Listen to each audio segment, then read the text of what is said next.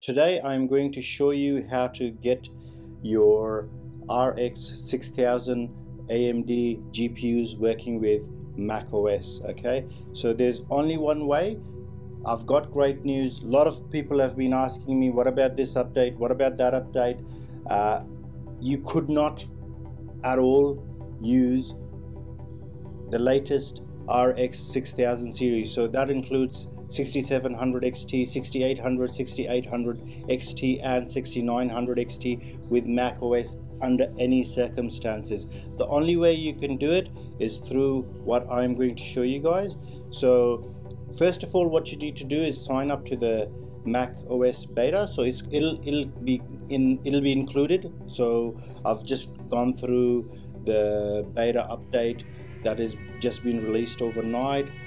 It was the 4th beta update for the macOS Big Sur 11.4, and in the footnotes and everything like that, I saw that they will be introducing RX 6000 series support in macOS. Okay, so first things first, all I want you guys to do is go into, by the way, use DuckDuckGo if you don't want your privacy to be invaded and all your information to be stolen by Google. So anyways, you can put this in Google as well, macOS beta sign up. That's all you got to do. Go in here, or you can just copy this link and go in there. I'll put this link for you guys anyways.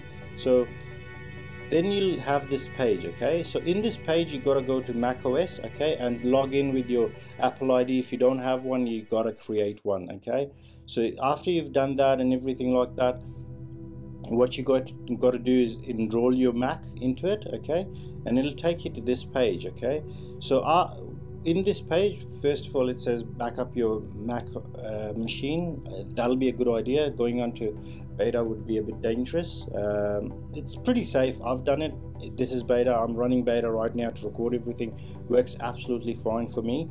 But if you don't know what you're doing, look, it's pretty safe. Should be fine, but it's up to you. It's a good idea always to back it up. Then you basically enroll your Mac by doing this. Download this utility. Basically it lets you enroll it. Then you go into download Mac OS beta, okay, public, or you can just skip all this and wait for Big Sur to be updated to 11.4 as normal. And once that's been updated, if you've got an Intel Mac, you can just connect it. So anyways, going back to this, and then you, after it's downloaded it, you install it. Or you can, in the description below, I've got another link, and if you go to that link, I have the link for the App Store, okay, the Mac App Store, and it'll take you to this place where it has macOS Big Sur beta, okay, and you just can click that and it'll give you the latest 4th beta for the 11.4, which is the latest one. The size is about 5 gigs. I've got really fast internet where I am, and that'll download for me for like within 10 minutes.